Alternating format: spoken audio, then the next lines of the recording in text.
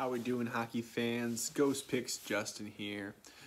We had another good day. We ended up actually going 1-1 with our top plays, both 5 units.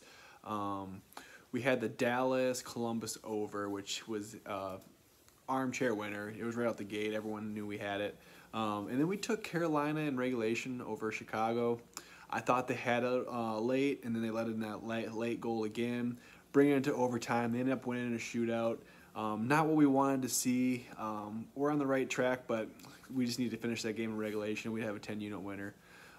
But still a very successful day. I like what we saw. Not a lot of games tomorrow, so we're not going to be giving out a free play. I do have a couple of games I'm watching, though. There's only 2, and looking at both lines on each one of them. So get on that day package. It's still not too late to get on our week package. It's $69.99. It's well worth it. You get all my plays, red alerts.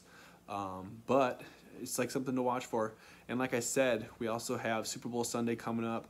I know Jimmy's putting out a huge play. I might do a couple prop bets too. Might do $19.99 for a couple prop bets to the Super Bowl. Let me know what you guys think, if you want that or not.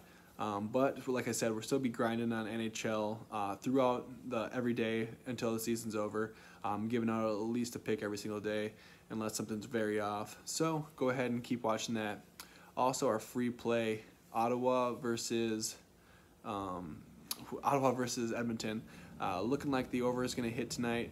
Right now it's 3-0 in the first. We'll just keep watching that, hoping for that 6.5 over. So if you're not on the package, go ahead. And by the way, the YouTube channel should be up any day now. Getting all the bugs sorted out. Make sure you subscribe and like that, and that way you can follow us for all the action. So let's go.